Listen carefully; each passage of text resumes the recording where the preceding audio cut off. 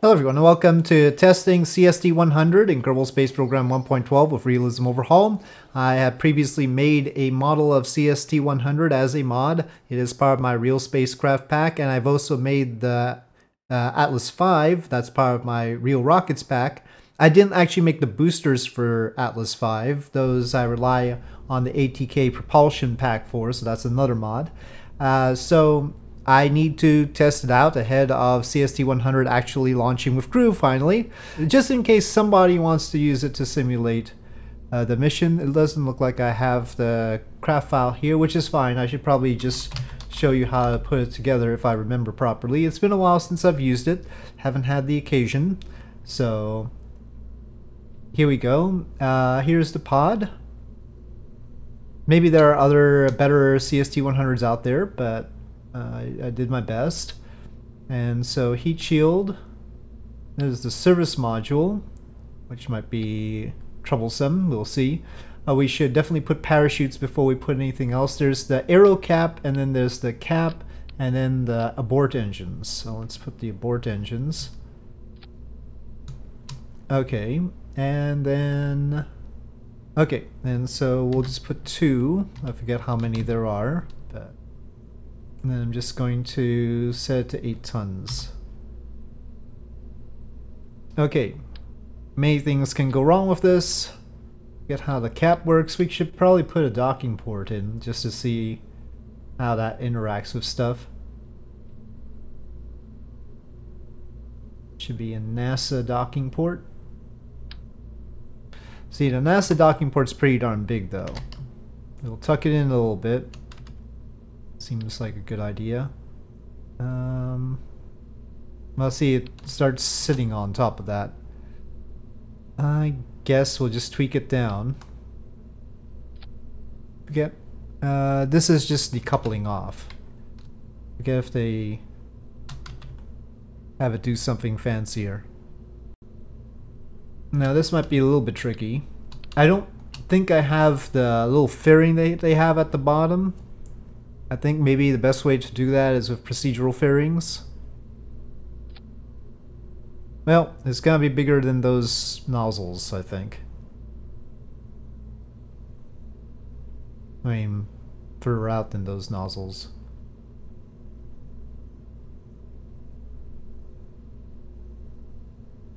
Maybe I've got those nozzles a little bit too far out though. So now we can have a Centaur. It looks weird, admittedly. Gotta tuck that in. I don't know if they'll have these tags, but that's what we've got right now. As far as the engine is concerned, this doesn't actually have the mounts for the dual engine Centaur, so we're just going to have to make do. Suddenly a dual engine Centaur. It's okay. It's okay. Okay, so the Atlas V 400 series interstage adapter probably needs to be rotated. So now we need 2 boosters. Oh, and this has the rounded top. Okay, so there's the model for the AJ60A. This is the KW rocketry one, I think. So that was the construction section, and now we have the testing portion, and here we are at Launch Complex 41 with the Atlas V and CST-100, though it doesn't exactly look like Launch Complex 41 apparently, and so Pekka suggested that he might try to fix things up, but that's how it looks with Cape Canaveral launch sites right now. And the launch went pretty well. Again, these boosters are from KW Rocketry, so keep that in mind. I just used the regular decouplers and they went off okay. The plume on the RD-180 looked a little bit weird, so I fixed that, and so the latest release of the Real Rockets pack will have a fix for that plume. That's all that changed. And so yeah, that's been touched up. And here we go with the Centaur. I did not add 2 attachment nodes for the dual engine Centaur. You'll just have to, you know, just to surface attach those.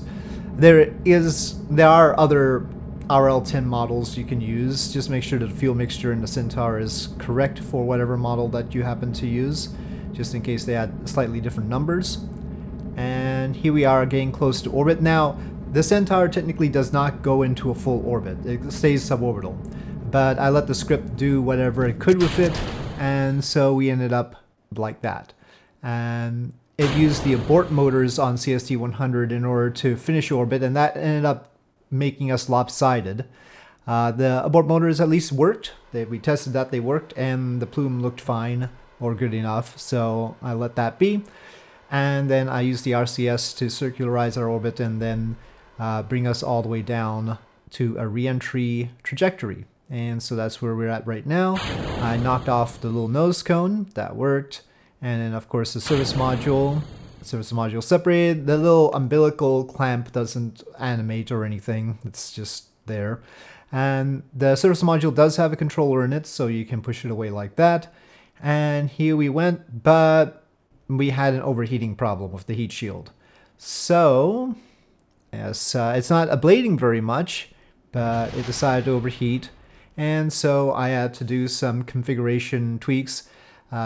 It's weird that it would explode before the capsule would, but Realism Overhaul did some strange things to the heat shields. I don't know exactly how to describe it. I copied their numbers.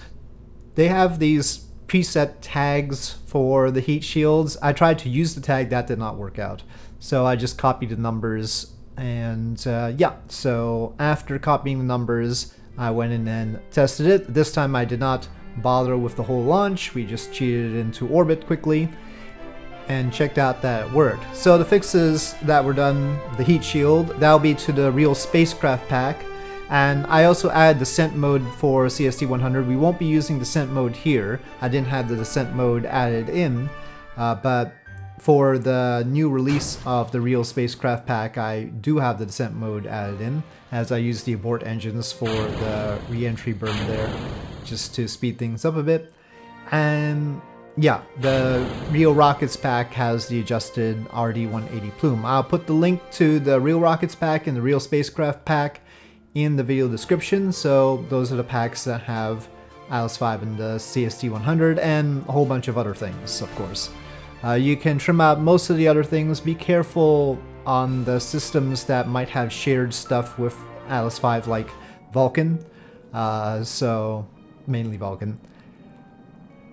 Anyway, so this time the heat shield worked. We see chart of later. I actually set it to an early lunar heat shield, just to give it some margin because, well, we just blew up, so I thought I might as well. But probably the Gemini heat shield would have done fine.